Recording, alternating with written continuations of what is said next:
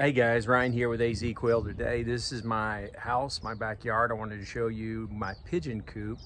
One of the things that I do just to help offset the cost of dog training is trap my own birds, and then I keep a coop here in my backyard. So I actually got deals with different businesses or organizations or whatever, or friends that have a bird problem, and I give them a couple of traps, show them how to catch some birds, get phone calls, and then I get birds. And so I'll try to show you my little coop. And you can see right here, this is my fence line. I live in an HOA. And so up there you can see the bird coop. And so for me, I live in town and I want to be able to have kind of a low profile. So here's my coop right here, you can see behind me.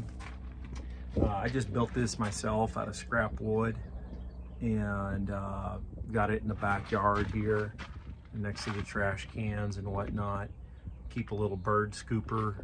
Got my nice little skull.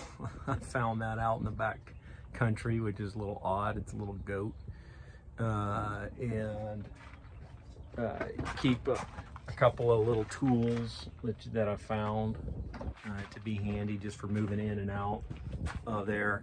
One of the things that you find is that your dogs will want to get in here and eat the bird droppings, and that's pretty gross. So you want to build some kind of protection so the dogs can't get in there. And then here's my pigeon coop. So pretty simple, just made out of 2x4 scrap wood. And then I got lucky and found an aluminum frame down there, you can see. But anyway, I grabbed these birds. These are birds that I've trapped or had somebody trap for me, and I just go pick them up. And I put the food down here. So I built this kind of little shelf, so when the birds are sitting up there, I sit my food in here so that they can't poop right on it.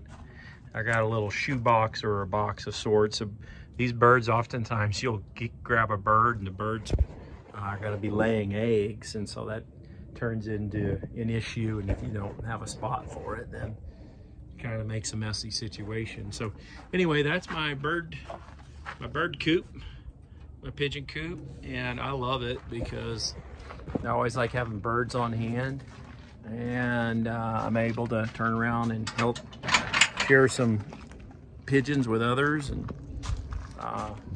so you can buy them at Pratt's pet store if you're in the Phoenix Valley. Pratt's pet store over in Glendale, and I don't remember what they cost, but you know, it's a drive over there, and I make sure my birds are super healthy and strong and got good feed and water and shade and all that, because you don't want to torture them and they get a flying chance.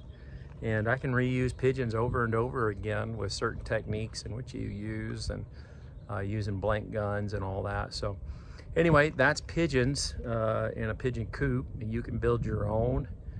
You saw mine in there, and if you've got questions, comments, or better ideas on how to build them, and let me know.